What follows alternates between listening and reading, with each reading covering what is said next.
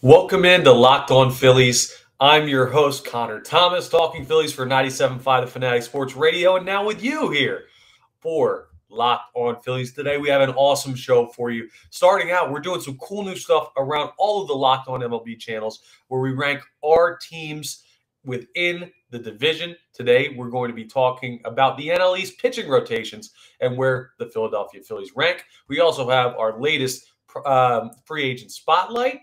And we'll also get into some MLB lockout updates to wrap everything up. It's going to be a great show. Thank you for making Locked On Phillies your first listen every day. We are free and available wherever you get your podcasts. Let's get started.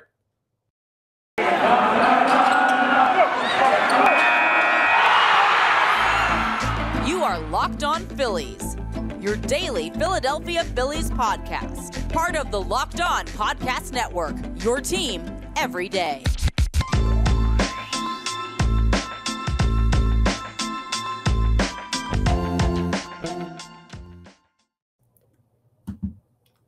That's right. We are back here on Locked On Phillies. Like I said, we're going to jump right into it.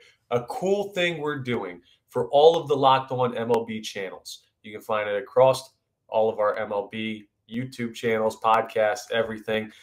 We're going to be ranking our teams in certain aspects among the division. So, of course, we're ranking where the Phillies stand in the NL East, a variation of different aspects. But where we're starting today is the starting pitching rotation. Now, the cool thing, when everything's all said and done, you guys from Locked On Braves, Locked On Mets, Locked On Nationals, Locked On Marlins, we'll all have a roundtable. We'll discuss where we each individually rank our teams among the NL East, and getting a little bit of an argument, I'm sure, about who ranked themselves too high, who ranked other teams too low. It's going to be a lot of fun. We're going to cover this over the coming episodes and get you all primed and ready for opening day, whenever that is. So without further ado, let's jump in. Today, we're talking NL East pitching rotations. And for me, this is a fun place to start out. You're going to see when everything's all said and done where I have the Philadelphia Phillies ranked. But first, let's start from the bottoms. Coming in at number 5 in the NL East pitching rotations for me, it's the Washington Nationals. At the trade deadline last year, the Nationals basically tanked out, sold off almost all their roster, including Trey Turner, one of their brightest young stars, proved that they're not interested in winning right now. They're going to try and rebuild behind Juan Soto, who turned down a huge contract from the team reportedly this offseason. I don't know what they're doing. Washington's kind of a dumpster fire. Now, when you look at their pitching rotation, they're not helpless. The top end of the rotation is still Steven Strasburg, Patrick Corbin. Those are names that you hear and you think, okay, good MLB arms. But, of course, there's one guy missing there who was their ace for a long time, who we'll talk about a little bit later as we go through these rankings. But Strasburg, aging. Patrick Corbin, coming off a season in which he had a 5+ ERA. He has not been, recently what they thought they were getting when they signed him in free agency a couple years back. And then the rest of the rotation, the back end, leaves some to be desired. You have Josiah Gray, who's a younger arm. He's got a chance to figure some stuff out, but he's not ready to be a proven arm in a rotation yet. It may come with time, but for the upcoming season, he's not really a third arm in a winning rotation. That's probably the position that he'll employ with the Nationals in 2022. You follow that up with Joshua Rogers, who, he's been around a little bit. He's okay, but he's another guy that's just like, shrug your shoulders. What does he give you? It's basically the back end of their rotation is milquetoast. It's like, okay, these guys are MLB arms, I guess, but it doesn't give you anything to get excited about. Really, Strasburg and Corbin don't give you all that much to be excited about at this point in their careers, which is why I have the Nationals ranked as 5th. And then rounding out their rotation, Paolo Espino will probably fill that 5th spot. He's an aging player who does not have much MLB experience. Even though he is older, he's just not really an MLB starting caliber arm. And he's going to get an opportunity, a cool opportunity, because of the lack of depth the Nationals have basically across their roster. Good luck to him. He's going to need it because he doesn't have much to cover him in this rotation, and he doesn't have much as the 5th arm in what is the 5th best rotation, in my opinion, in the National League East. Let's move on to 4th. This team made a little bit of news earlier today. Derek Jeter stepping down as chairman of the Miami Marlins. Well, they're coming in and he's leaving the fourth best rotation, in my opinion, in the NL East. Now, this one, I'm the most worried about putting forth. I think they have the highest upside relative to the position I'm ranking them in, just because some of their arms are real young but real talented. I think they're a year or two away from being a really dangerous rotation. Let's go through it. Sandy Alcantara, you already know what he is. He's already a veteran pitcher in Major League Baseball. He's going to come out and be the ace of the staff, and he's going to give them really good innings this year, just like he did last year, just like he did the year before. He's a guy that you can count on to get you probably upwards of 175 strikeouts. He's going to have a sub-4 ERA. He's going to lead the staff. That's a guy that you can build a rotation around. Trevor Rogers, a great number 2 as well. Those are two guys that if you start out your rotation with those two, you could be an over 500 ball club. Now, the Marlins have other issues in the field and with the rest of their roster, but the top 2 in their rotation, I give them the nod over the top 2 in Washington's rotation right now, which is a big part of the reason that I rank them above the Nationals. Then you go with Pablo Lopez, Elieser Hernandez, and Jesus Luzardo, probably rounding out those final 3 spots in the rotation. All young arms, all guys that you can go ahead and look at as, hey, they've got talent, but they haven't overly produced at the major league level yet. So how much stock can we give young talent without seeing what they actually do at the major league level first? It's tough for me. I like the proven arms over the ones that are young. And in another division, the Marlins rather, could crack the top 3 because of the youth and the talent that they have. Just in NL East that you're going to see with these next 3 teams is pretty stacked when it comes to starting rotations. I got to keep the Nationals in 4th place. Something that's interesting to watch, a name that I didn't mention, that if you're a fan of the Marlins or if you just follow NL East baseball in general, like, well, where's Sixto Sanchez? Yeah, the former Phillies prospect. He's coming off a shoulder surgery that ended his 2021 season prematurely. If he does get back in time and he's healthy, he could crack into the rotation for sure and give them some solid innings. An uber-talented young player. We'll have to see how he rebounds from that injury. Right now, on the outside looking in just because of that shoulder recovery. But if he comes back, he adds another potent arm to that rotation. That's another part of the reason where I think this could be the team that I look back when the season's over and be like, wow, I kind of underrated their rotation a little bit. But let's go ahead and look at number 3 and show you why the Marlins are where they are. Now, number 3, I promise I'm trying not to be biased on this. I detest the Atlanta Braves. They annoy the heck out of me, but that's not why they're here.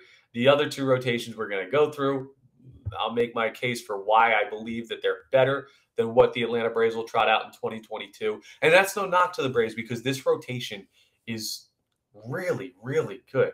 You're starting out with Max Fried, who is a number 1 in a rotation level pitcher.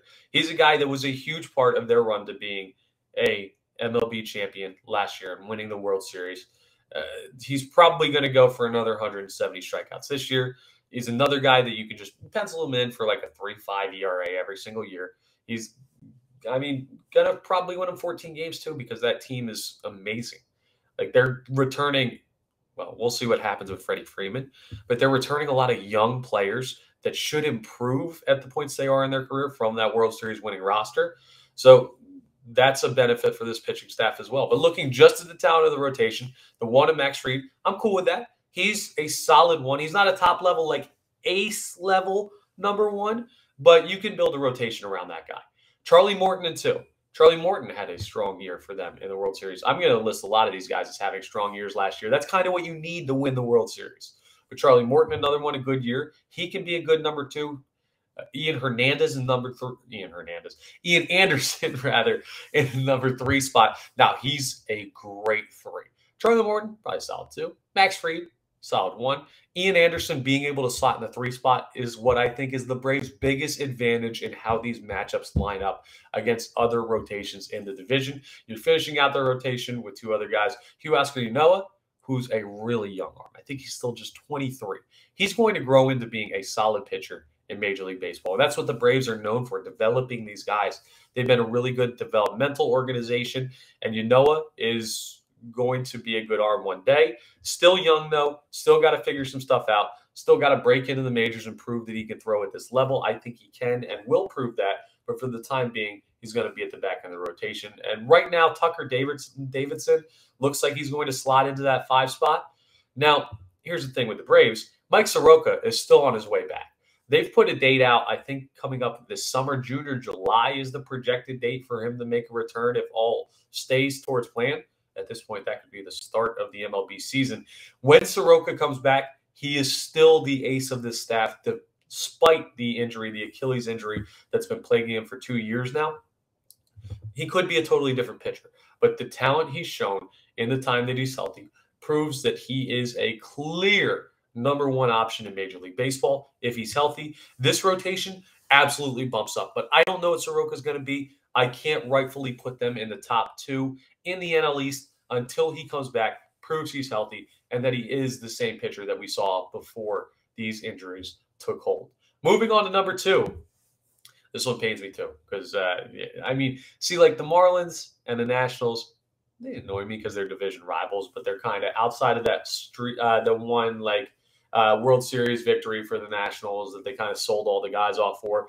Those teams have been kind of quieter. You're not too worried about them. Well, the Braves won the World Series last year, have been a thorn in the Phillies side for 2 decades now. And this team, the history between the Phillies and the New York Mets, yeah, we know there. And there are going to be Mets fans, and Locked On Mets, I'm sure, is going to crucify me for ranking them second in the division in rotation. But this is how I see it. Now, they made the biggest splash of the MLB offseason so far, throwing the absolute bag at Max Scherzer. Scherzer's unbelievable. He's an all-world talent. He's going to be a lock Hall of Famer when everything is all said and done. He's one of the great pitchers in the history of the game.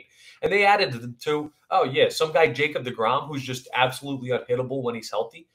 So now this rotation reads Jacob deGrom, Max Scherzer, Taijuan Walker, Cookie Carrasco, and Tyler McGill. Yeah, that's pretty damn good. If you look at, don't even worry about 3, 4, and 5. And that's no knock to Taijuan Walker, who's a solid young arm. Cookie Carrasco, who's a vet, a crafty vet who is not what he used to be during his heyday in Cleveland, but he's still a serviceable back-end starter. And Tyler McGill, who will have to prove himself and prove that he belongs. I think he's only 26. He's still settling into Major League pitching, and he's got a little bit of time to grow into his potential. But this rotation, you just have to look at the first 2 guys. Those 2 guys could be the top 2 pitchers in all of baseball, definitely in the National League, and certainly in the NL East this year if they play out to their projections. I'm not guaranteeing they're going to do that. Scherzer's going to have to get settled into an organization that seems to be cursed. DeGrom is going to have to stay healthy. But those 2 guys, coupled with a solid back end of the rotation, that's a scary prospect for hitters. When you go into New York and you walk into Citi Field, that's going to be a rough series for anybody in baseball, with those 2 guys being the first 2 arms that you see in a series. But I know. Am I being biased? Maybe a little bit, but I think the numbers speak for themselves. #1 rotation in the NL East. I am giving it to the Philadelphia Phillies for this year. Let's just look at it. Zach Wheeler is the NL Cy Young runner-up. He should have won the award, I think, over Corbin Burns. Burns had a great season. Whatever. That's another conversation for another day. But Zach Wheeler's coming back as the clear ace of the staff. We'll see how he follows up his NL Cy Young runner-up season. But, man, the dude's nasty. He's partway through a long contract that the Phillies gave him. But, dude, he's in the prime of his career, and he's one of the best strikeout pitchers in all of baseball. He's going to clear 200 strikeouts this year. Promise you. Promise you. Well, unless the season is significantly shortened, which it seems like it will. But he's going to project out that over 162 games, he would have cleared 200 strikeouts. And he's not the only guy. Aaron Nola had a rough year last year. A lot of people here in Philadelphia down on Aaron Nola. I think he's going to have a huge bounce back year. I think he's going to get settled in. I think moving out of that #1 spot in the rotation is going to give him a little bit of relaxation, going to give him a new lease on MLB life and allow him to have a bounce back year. That's great. Now, how these next 3 guys slot out, it's questionable. They could fit in any which way. Kyle Gibson was added from Texas last year at the trade deadline, and even though he's a little bit on the back end of his career, he's a little bit older, he had a solid final stretch to the season last year in Philadelphia. He looked good. He could slot into that 3 spot. You could also go ahead and one of the surprises of Major League Baseball, Ranger Suarez, you could put him in that role. Suarez had a 1.36 ERA last year. That's unbelievable. And I talked with Lindsey Crosby of Locked On MLB Prospects. Did a nice crossover with him. We talked about some stats that may belay a regression for Ranger Suarez this year. But even if he regresses about 2 and change ERA, man, that's still ridiculous numbers. Now, he could significantly regress because people are used to him, and he kind of burst on the scene last year as a top-level starter when all things were said and done. But if you move him into that 3 spot, that's another talented arm. And finally, we've got Zach Eflin, who Eflin was the 3 on opening day last year for this roster. He had injury issues. He had COVID issues. He missed a significant amount of time during like the middle to back half of the Sixers. I got basketball in my mind here in Philly. We're Sixers crazy. Of the Phillies schedule. So we'll have to see what he does health-wise. But he could also slot back in, and they could just try and keep that rotation the same. Put Gibson at 4, put Suarez 5. That's really a rotation that I feel comfortable with any of those guys in the 3 hole, which means that if Ranger Suarez slots out as the 3, which is what we'll just say based on ERA last year, if he's in the 3 spot, Kyle Gibson matches up against other rotations 4s. I mean, Kyle Gibson's better than Cookie Carrasco now. He's probably better at the current time than Huascar Ynoa just because of age. He's better than Eliezer Hernandez. He's better than Joshua Rogers. He would be the best 4 in the division. And I could probably say the same about Eflin as a 5 in the NL East. I mean, the Phillies, they don't have the absolute star power that the Mets or the Braves have at the very, very top. Well, I guess that's not even fair. Let's just say just the Mets. But the totality of their rotation, I think, is the best in the MLB. That's where I rank them in the pitching rotation. Tomorrow, we'll have another ranking as we go ahead and let you know where I think the Phillies fit in to the NL East in another aspect. So we'll have that coming up. And next, we're going to do our free agent spotlight. This one, it's an arm, but it's not a starter. We're talking relief pitchers, and this is a veteran that I think could be huge to help the Phillies in 2022 if they decide to sign him. We'll be right back. First, though, I want to tell you about our friends over at BetOnline. Now, football season's over, but basketball, it's in full steam. You heard me slipping into the Sixers talk in the first segment. I can't get basketball off my mind right now. And college hoops, the tournament's right around the corner. From all the latest odds, totals, player performance props to where the next fired coach is going to land, BetOnline.net is the #1 spot for all your sports betting needs. BetOnline remains the best spot for all of your sports scores, podcasts, and news this season. And it's not just basketball. It's not just football or baseball. BetOnline.net is your source for hockey, boxing, and UFC odds, right down to they even cover the Olympics. They cover everything across the wide world of sports. So head to their website today or use your mobile device to learn more about the trends in action. Bet Online, where the game starts.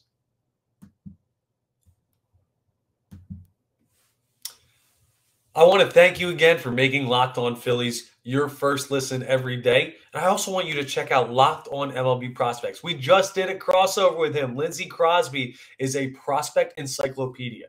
He knows as much about the Phillies prospects as I do, and he knows that for every single major league team. He's going deep on the MLB Stars and tomorrow. It's free and available wherever you get your podcasts. But this next guy is far from a prospect. We're doing our free agent spotlight today, and that is closing pitcher Kenley Jansen. So Jansen's been in the closer role in Los Angeles for a decade, but he's officially becoming a free agent this offseason. He's got a chance to seek out a new employment, and he's been around a while. So he's probably not going to be all that expensive for a new team to bring him in. Jansen just turned 34 in September, but he's been extremely productive for the Dodgers, even into his 30s. And that's a team that's been going deep into the playoffs for the past couple of years. He's got experience. He's got so many innings logged in just crucial spots, not just regular season games, playoff games, World Series games. I mean, this past season, he had 38 saves in 43 opportunities. He logged a 2.22 ERA. Come on, man. When have the Phillies had a closer like that? Probably not since, we'll throw Papelbon out there. Brad Lidge, like Billy Wagner. Those guys have been long gone from the Phillies. They need another solid shutdown closer if they're going to be a competitive team in a stacked NL East. I think Jansen could be that guy. He helped the Dodgers to another NLCS win last year, or appearance rather, fell down to the Braves, of course. And the Phillies, they really, really need help on the back end of their bullpen. With Craig Kimbrell going back to the White Sox, Jansen's probably the best closer available on the free agent market when everything opens out and this lockout ends. So, Phillies, that's your guy, in my opinion. Go out, see what you can do to bring Jansen in here and put him in the back end. He could take a team-friendly deal to stay in Los Angeles with a team that's much more ready to win than the Phillies are. And you could totally understand that. But if the Phillies want to go ahead and outpay the Dodgers for an older, like nearly the back half of 30s closer, they could have themselves their first competent closer since Papelbon. I hate to even, because I'm not a huge Papelbon fan, but the fact that you look at it, he's their all-time leader in saves for the Philadelphia Phillies in franchise history. Hector Neris is just, he wasn't really that guy to the extent that the Phillies wanted him to be. He showed flashes, but the consistency wasn't there. I really, really want to see the Phillies go out and get one of these proven veteran closers, and the best one available is Jansen. The best part, because he's so old, not that 34 is ancient. I mean, I don't want to make anyone who's on the back half of their 30s feel bad that's listening to this, but he's ancient in MLB years. That's a guy that I would love to see get a cheap deal to come to Philadelphia and make a huge impact on the back end of the bullpen. That's our free agent spotlight for today. We've talked a couple shortstops. We've talked an outfielder in Nick Castellanos. We've talked now a relief pitcher in Kenley Jansen. Well, we're going back to the outfield for our next episode. The Phillies need to fill 2 starting spots in the outfield, and free agency is probably the way that they're going to have to do that now. So our next episode, we will jump in to another outfield prospect, another outfield free agent prospect that the Phillies could bring in. Next, I'll give you a little bit of an update on the MLB lockout and the latest talks as we wrap up. But first, I want to tell you about Built Bar. Built Bar is amazing. We're going to be, it's March tomorrow. February's over. Beach season's right around the corner. Have you kept up with your New Year's resolutions? Yeah, I haven't been great with it either. But Built Bar can help you with that. They've got puffs now that are the first ever protein-infused marshmallow. Got great flavors, taste amazing. Listen to some of these numbers on the nutritional value in Built Bars. Most Built Bars contain 130 calories, 4 grams of sugar, 4 net carbs, and 17 grams of protein. All of that inside a 100% chocolate coating. Man, you cannot beat that. You compare that to a candy bar, which usually has around 240 calories, 30 grams of sugar, and dozens of carbs. It's no contest. Built Bar is so much better for you. And with beach season right around the corner, with summer coming up, with the weather hopefully breaking soon, you got to get into shape. And the best way to do that is substituting in Built Bar. At Built Bar, they're all about the taste. They make it taste delicious first, then figure out how to make it healthy. And I don't know how, but they pull it off every single time. Go to Built.com, use promo code LOCK15 and get 15% off your order. Use promo code LOCK15 for 15% off at Built.com. This episode's also brought to you by Rock Auto. So there's an ever-increasing number of makes and models of cars. They're coming out every single day with new stuff, it feels like. So why go to the regular store and go through all the stock parts and pieces for your car when something goes wrong? There's no need to do that anymore. You don't have to wait for the person behind the counter to order the parts on their computer. You can do it very easily at home with access to rockauto.com. Save time and money when using Rock Auto. You're going to spend 30%, 50%, some cases even 100% more for the same exact parts when you go to a chain store or a car dealership. You got markups and everything like that. You don't want to deal with that. Rock Auto is a family business. They get it. And they've been serving do-it-yourselfers for over 20 years. Their prices are reliably low because they've been doing it for so long. They know what works. They've got everything you need. Everything. You can only fit so much in a store. Think about it. There's limitations on size and everything. You can only fit so much in a single building. But Rock Auto is not a single building.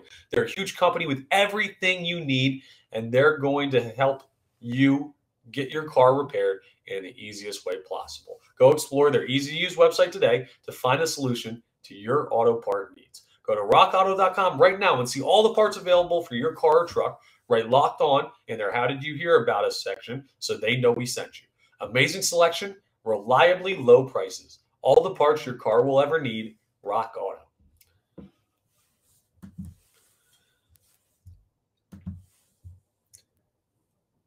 Well, I wish I was leaving this episode in the recap. Well, the final segment of this episode, rather, was leaving you with better news. But unfortunately, I do want to update you on the news out of the MLB lockout negotiations, and it's not great news. Today, Monday, February 28th, is the self-imposed deadline by the league where it's long been said if talks go longer than this, well, games are going to have to be canceled in the regular season. Does not seem like a deal's imminent, and there have been loosely veiled threats from basically the league saying they're comfortable with canceling up to a month's worth of games. It's the downside to this is immense. It's catastrophic. Everyone's known this. Rob Manfred, Commissioner Manfred, has come out himself and said that canceling games would be terrible, a huge failure on behalf of Major League Baseball to try and get this game going for the fans, for the league, everything. And it looks like they are on the brink of that failure. We're in the 11th hour, and talks are still pretty far away. The players have made huge